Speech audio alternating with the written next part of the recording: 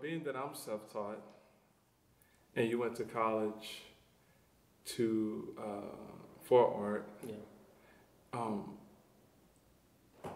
What are some things that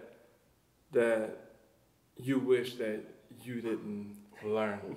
Because that's one of the things that I run across that I'm glad that I don't have to worry about nobody critiquing my work because I have the excuse as fuck, I didn't know. Yeah. You know what I mean? So it's like dimensions, right? Right. I'm just painting them how I see it, and I feel like the way I'm doing it is the purest form of me as an artist. Mm-hmm.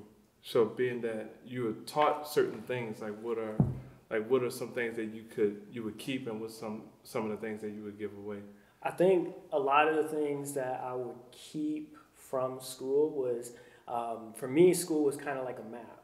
When I went to Bowling Green State University to go for art, I was going for painting and drawing. I didn't really. There was a point in my life where I had like no idea, what I wanted to do, what I was trying to do, and I knew I liked to draw. I knew I liked to paint, but I didn't know whether or not that could be like a career or anything like that.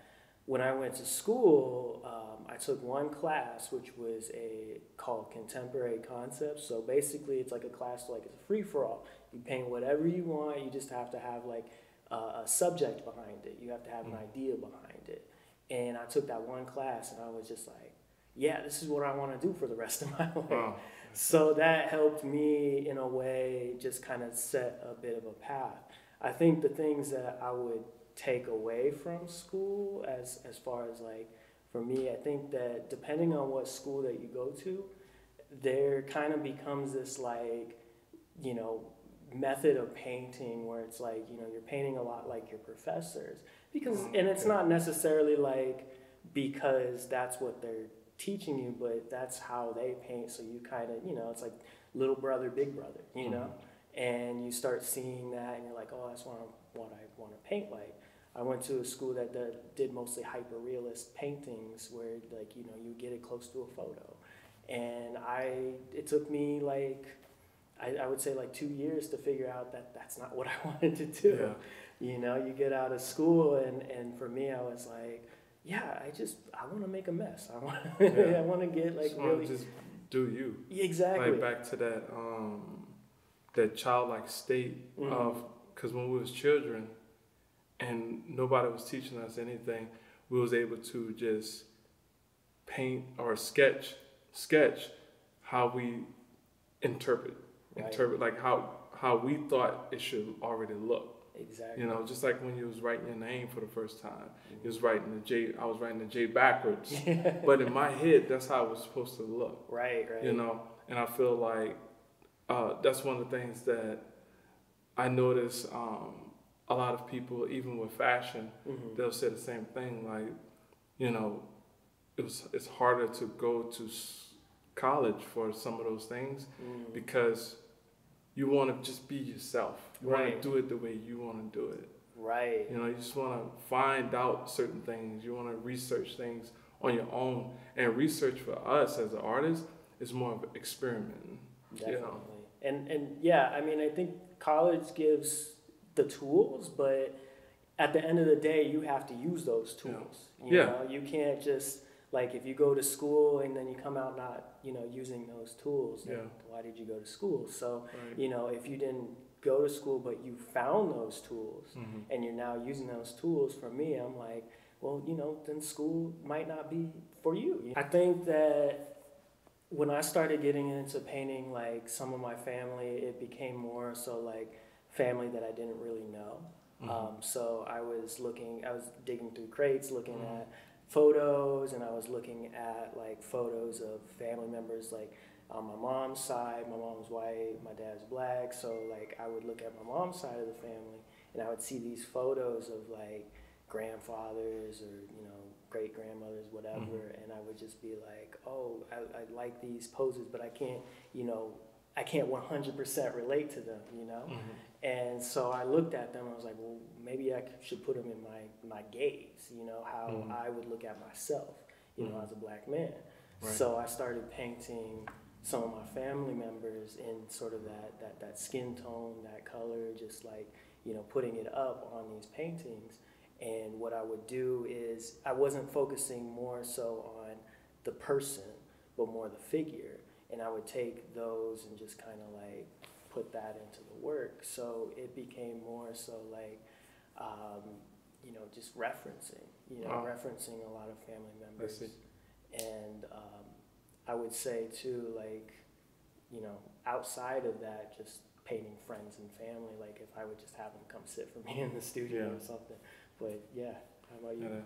That's pretty much how I started when I was a kid. My grandmother had a picture of my great-grandmother, and she was the only one with that picture. They had no other pictures of her. And when I was in 7th grade, I was always sketching something, Bob Marley or something, you know. And my grandmother asked me, she said, "Jammie, you think you could paint my mom?" And I was like, "Yeah, I mean sketch, my bad, sketch." I was like, "Yeah, I could do that." And I did it. And from there, that moment, I might have sketched that picture 5 times because all her sisters wanted one. Because she did it, she wanted to keep the original. So she was like, and at the time, we didn't know that scanners. I mean, we out in the country. We don't know anything about scanners or printers and all that. We didn't have that at the time. So it was just more of like the old school way of doing things. The repetition. Yeah. And since then, I was always able to sketch people, like, because it was helping so many other people. Right. My mom worked in a nursing home.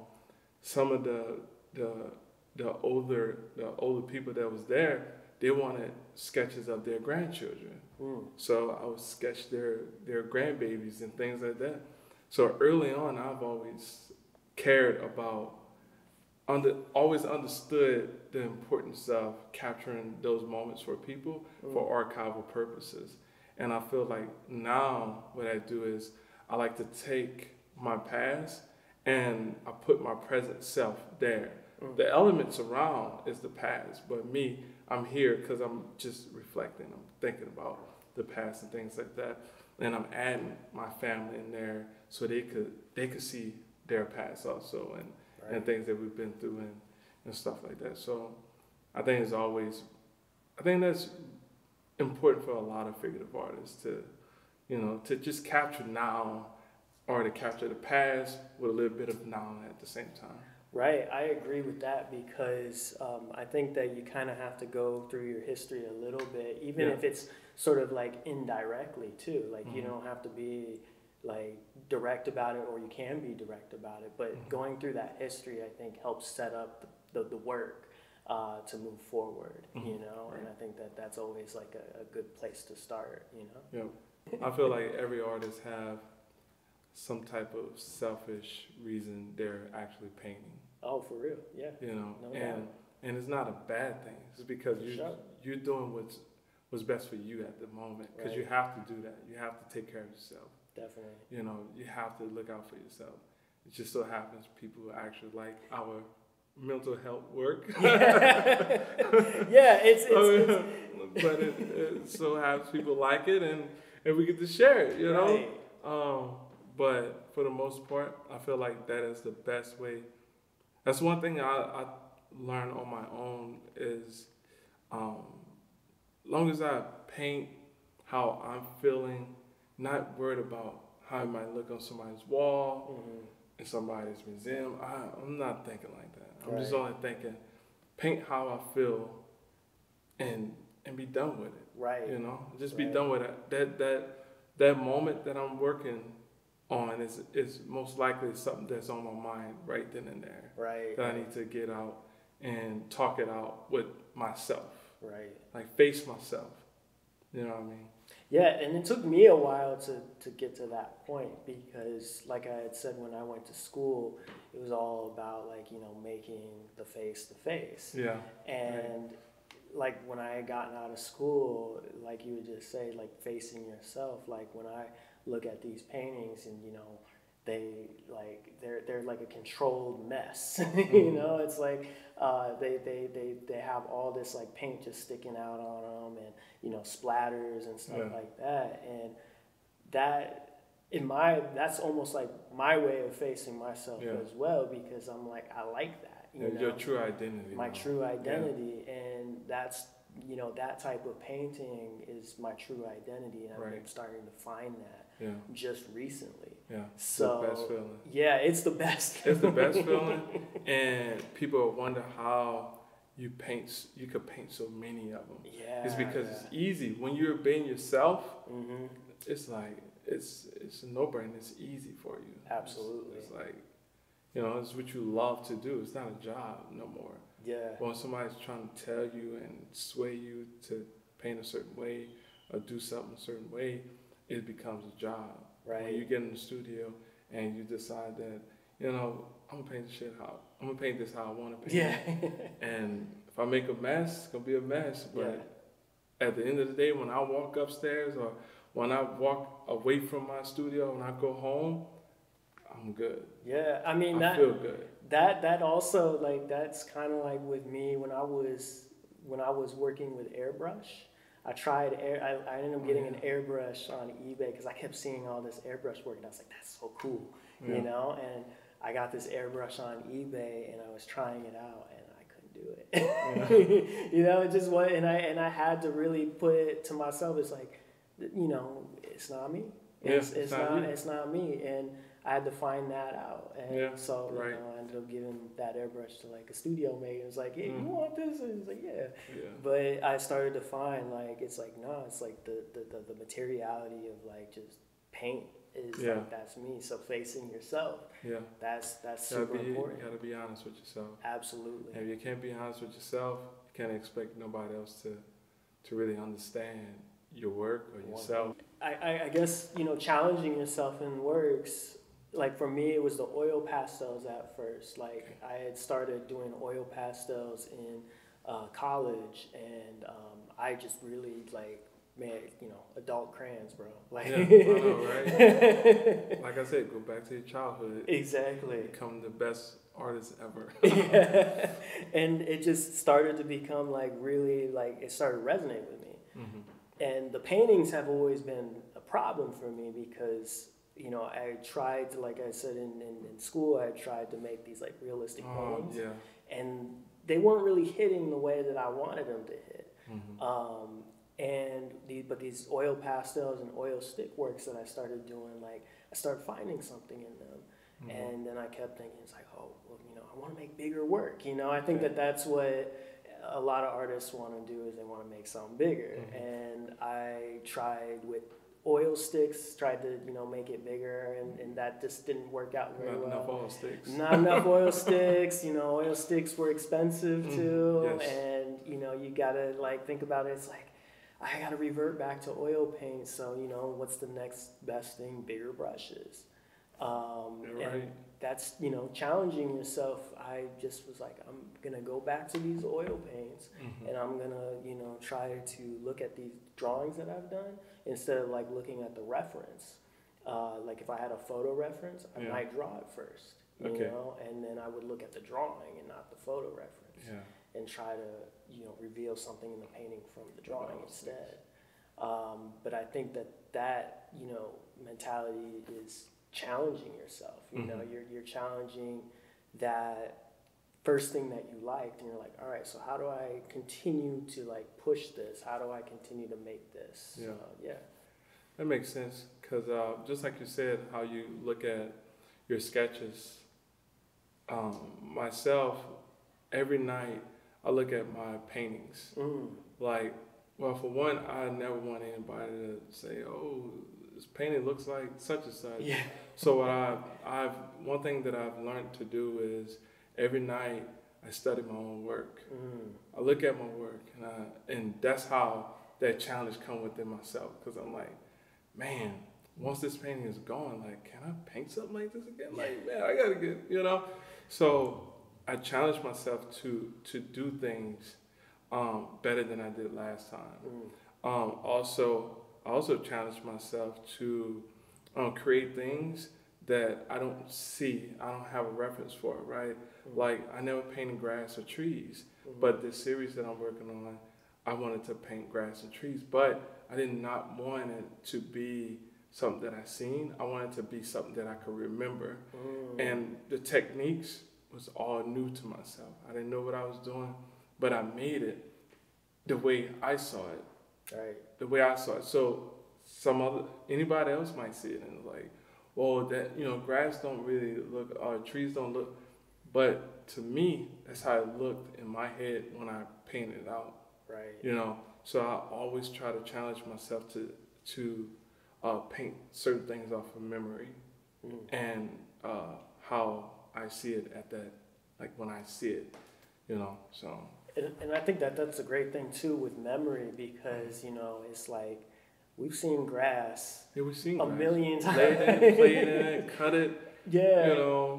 And it's kind of one of those things where it's like we know what grass looks like, Yeah. but why do we need a reference? Yeah, exactly. So that's why when you paint it the way you think it, Exactly. how it looks, it feels so much better. Yes. It feels so much better. That's why you struggled with, you said when you was painting realism, Right. you was kind of like, oh, it's not really my thing. Because when you close your eyes, you might see it as this. Right. You might feel it as this.